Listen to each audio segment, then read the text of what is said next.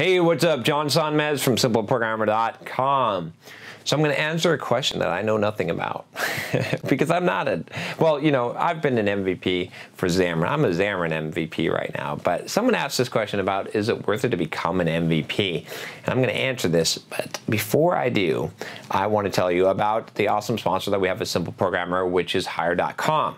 So if you haven't heard of them already, if you haven't heard me say it, and say how awesome they are, I like to use the word awesome with Hire.com because that's what I think. Because there's really awesome people working there, and they're a really cool company. You should check them out. Go to hire.com/simpleprogrammer, and what they basically do is they flip job searching on its head, I think, or on its side maybe. I don't know. They flip it around, and basically instead of you sending out resumes everywhere, they let you fill out an application in one place. This is what makes sense to me, guys, right? And then after that, all these companies go and they look and they choose you from that one place. That makes so much more sense. So they're soliciting you as opposed to you soliciting all these other companies, which makes a lot of sense because, you know, they're interested, obviously, and it doesn't waste a huge amount of your time. This is a way to do it. So I hope that they have huge success because I want to see the job search change in this way, and Hired is leading that charge. So go to hire.com/simpleprogrammer.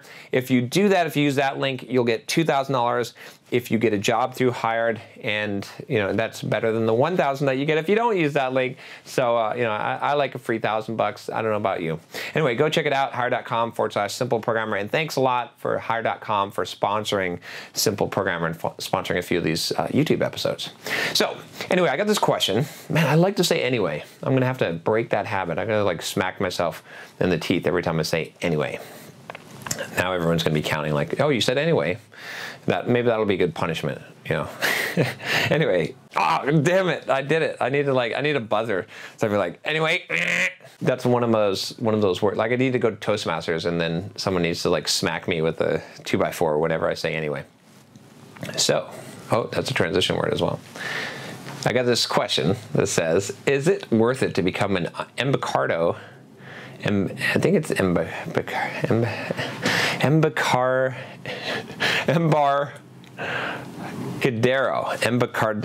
There we go. MVP or Microsoft MVP. So I've got some additional info here. I might as well read this. I would prefer this to be focused on why can't I say this? If someone knows how to say this right, you know, put it down below because I have no idea. But I'm familiar with the name, but not the pronunciation. I always read it. You know those words that you always read and you never actually pronounce, and then you try to pronounce it and you're like, yep, don't have any idea. This is one of those for me. So when he says, I plan on becoming an Embarcadero MVP at the age of, let's say, 19. How will this help me in the future? Is it really worth it to try hard to contribute to the community and then become an Embarcadero MVP? I'm probably butchering the hell out of that word, by the way. Just like I like to say Udacity instead of Udacity. So, okay, so let's talk about MVP in general, because I don't know about this Embarcadero. I don't know about the Embarcadero technology. I don't know about that so much, okay? I can't know everything. But I will tell you about becoming an MVP in general. Like, is it worth it to become an MVP in a community? Now, again, I'm not a Microsoft MVP. I'm not an Embarcadero MVP. I am a Xamarin MVP. I did get the Xamarin MVP when I was involved in the community quite a bit, doing courses and stuff like that. I really like Xamarin. So technically, shouldn't that make me a Microsoft MVP? Shouldn't I be like a Xamarin MVP for Microsoft since Microsoft owns it? I don't know. They never send me the little thing. Everyone posts on their Facebook. They're like, I got renewed for MVP, and I cry a little tear because I was never a Microsoft MVP. I'm a reject. No, you know what I am? I'm a rebel. That's what I am. I'm going to go with the rebel. So I really should answer this question. So benefits of becoming an MVP. You get exclusive access to the environment, right? To usually new tools, information that other people don't have access to. That can translate into high marketability. I think that it's worth taking the effort if that's in your field, right? So for example, you know, and if that's the path you're going. For me, a lot of people said, well, John, why don't you ever try to become a Microsoft MVP? Well, there's a couple of reasons why. If they give me a Microsoft MVP without me trying, I'm happy to accept it. I'll be honored. That's fine. But I'm not going to go down the path and chase it for a couple of reasons. One, it doesn't really affect me that much because I'm not focused on Microsoft technologies. Two, I don't want to necessarily appear partial to Microsoft technologies because I'm, pretty neutral. Like I'm just going to do what works, and I don't want to feel like, even though I wouldn't be influenced, right? You've got people like Scott Hanselman who honestly, like he works for Microsoft. He could literally give a shit. He is not a shill for Microsoft. I know the man. He's an awesome guy. He is not a shill for Microsoft. But people on Hacker News think he is. They're like, oh, Scott Hanselman, oh, he's a shill for Microsoft. So that's one thing to consider with the MVP is that people may think that they may question your motives, and they may think that when you're promoting a technology, well, it's because you're an MVP or because you work for the company, and that might not be true. But the benefit is that, again, you get exclusive access to the new products and information that other people don't have. There's also this tight-knit kind of community kind of environment, right? So I know a lot of the Microsoft MVPs, they have this MVP summit. It was just, I think, last month or something at the time I'm recording this video.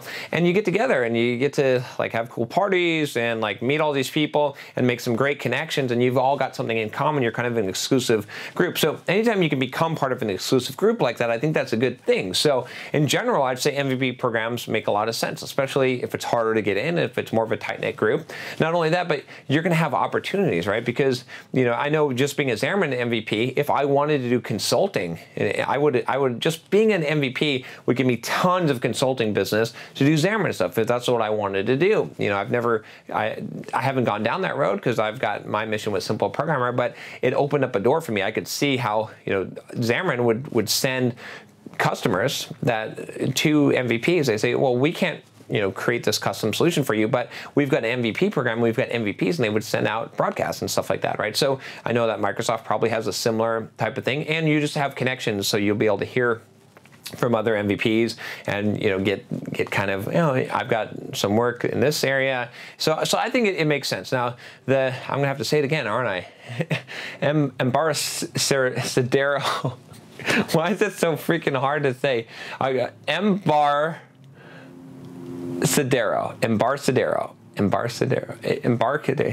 If I only spoke Spanish, I would. This would be no problem, right? But anyway, I don't know about that. Oh, see, I said anyway. Man, this is. I'm having language troubles in this video. Please, somebody help me. I almost said it. I'm having too much fun. All right, so I don't know about that community, right, for that Embarcadero technology, but I'm assuming that it's probably has some exclusivity. I'm assuming that it's probably worth it. Being known in the community, it's not just about the MVP in this case, right? If you're going to contribute to community and you build up a reputation and a name there, it's going to have huge benefits, especially if you want to do freelancing, especially if you want to do consulting.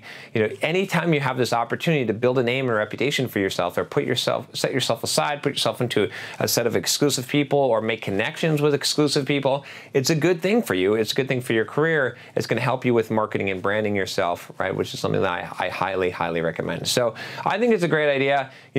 I don't think it's the end-all, be-all. I wouldn't devote like a ridiculous amount of time to becoming an MVP, but if you're going down a specific technology route, right? For example, if you're going down the Xamarin route, or if you're going down a specific technology route with Microsoft, or if you're going down a specific technology route with Embarcadero, then it makes sense to do this as long as the effort isn't like ridiculously great. And I don't think it is, honestly. And I did this video on how to become a Microsoft MVP, even though I've never become one. You should check that out because that's going to apply to you as well. Basically, you need to find people who are MVPs already, get in good with them, get them to basically recommend you, tell them that you're interested, do that kind of stuff in order to be able to become an MVP. That's going to accelerate the process. Don't just like post on forums and hope that someone recognizes you. Maybe they will, but probably not. I guarantee you, probably most MVPs, they like sort of dropped hints and they told people they wanted to become MVPs and they talked to the right people and then suddenly they're nominated. I would assume that that's how it works. I think probably a lot of MVPs that are listening to this could probably nod their heads and say, yeah, success. You know, leave a comment below and let people know that that's how it works, right? So that's what logically makes sense to me. It's not just going to happen. It's not just going to be bestowed upon you. So don't just do a ridiculous amount of work. Figure out how you can leverage, how you can do the 80-20 rule, how you can do the 20% that's going to give you 80% of the results in this case, right? What is it? It's almost always the answer to your question, or the question you need to be asking is who. Right? It's not what or how, it's who. So who do you know? Who is a shortcut to your success often? You find the person that knows what you need to know or has the connection that you need to have, and you're going to be there much faster. If you like this video, see, I didn't say anyway, but if you like this video, go ahead and click that subscribe button below and make sure that you check out hire.com. And you know, if you click that subscribe button, you're going to get my videos. I do like 2 to 3 a day. All right, I'll talk to you next time. Take care and enjoy that Embarcadero program, whatever. See ya.